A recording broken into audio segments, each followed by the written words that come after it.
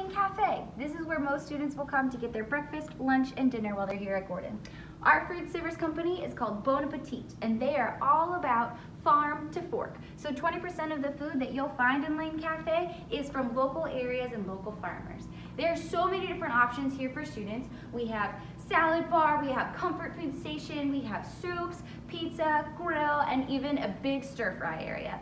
Students are also able, if you have food allergies, to have specific sections. So there's a certain vegan section, gluten-free. If you have any different food accommodations, we're here to help you meet those. Students can come in here and it's an all-you-care-to-eat system. So you can come back for seconds, you can come back for thirds, not to mention our great desserts. They go wild with the desserts that they do, and the ice cream is also phenomenal. Students will typically come in here, grab their food, and then eat in Tupper Hall. So this is Tupper Hall. This is a great place for students to hang out, to relax, eat some food, meet up with friends.